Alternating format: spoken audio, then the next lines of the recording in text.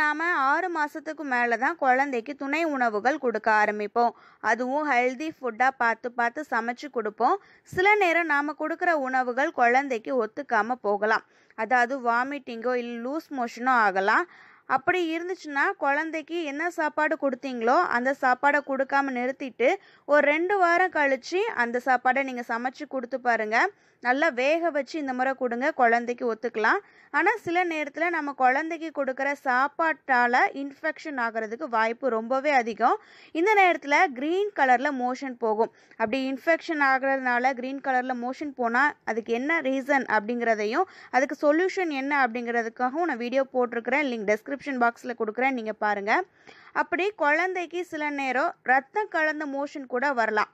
இது diarrhoea, loose motion கிடையாது. இப்படி ரத்தம் கலந்து மோஷன் வர்றது டயரியா. அது குழந்தைக்கு வர்றதுக்கு ஏன் காரணம் அப்படின்னா சுத்தம் இல்லாதது தான். குழந்தைக்கு சமைக்க போகிற உணவுப் பொருட்களை நல்லா சுத்தமாக கழுவிட்டு அதுக்கப்புறமா சமைங்க. காய்கறிகளை வெட்டுறப்போவும் நீங்கள் கைகளை நல்லா சுத்தம் செஞ்சுடுங்க. அது மட்டும் இல்லை, சுத்தமான பாத்திரத்தில் சமைங்க. சமைச்சு ஊட்டுறப்போவும் சுத்தமான பாத்திரத்தில் வச்சு ஊட்டுங்க. ஸ்பூனை எல்லாம் வெந்நில கழுவிட்டு அதுக்கப்புறம் நீங்கள் குழந்தைங்களுக்கு ஊட்டுங்க. குறிப்பாக சமைச்ச சாப்பாடை நல்லா மூடி வைங்க. அது மட்டும் இல்லை, கொஞ்சமாக குழந்தைக்கு ஏற்ற மாதிரி சமைங்க. ரொம்ப சமைச்சிட்டு அதுக்கப்புறம் அதை ஃப்ரிட்ஜில் வச்சு குழந்தைக்கு சூடு பண்ணி கொடுக்குறதோ இல்லை மறுபடியும் ஈவினிங் மறுபடியும் சூடு பண்ணி கொடுக்குறதோ இதெல்லாம் பண்ணாதீங்க. குழந்தைக்கு செரிமான கோளாறை அது உண்டாக்கலாம். ஏதோ காரணத்தினால இப்படி ரத்தம் கலந்த மோஷன் வருதுன்னா குழந்தைக்கு மோர் சாதம் கொடுங்க. 6 மாதத்துல இருந்தே மோர் சாதம் கொடுக்கலாம், மோரும் கொடுக்கலாம். நல்ல நீர் சேர்த்து புளிப்பு இல்லாமல் வெண்ணெய் எல்லாமே எடுத்துட்டு மோர் செஞ்சு அதை குழந்தைக்கு நீங்கள் கொடுங்க. நல்ல கொழைய வேக வச்ச சாதத்தில் கூட மோர் சேர்த்து கொடுக்கலாம்.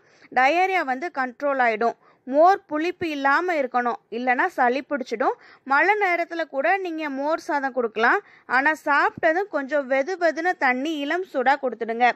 இந்த வீடியோ பிடிச்சிருந்துச்சுன்னா லைக் பண்ணுங்கள், ஷேர் பண்ணுங்கள். உங்களுக்கு வேறு ஏதாவது சந்தேகம்னா கண்டிப்பாக மறக்காமல் எனக்கு கமெண்ட் பண்ணுங்கள்.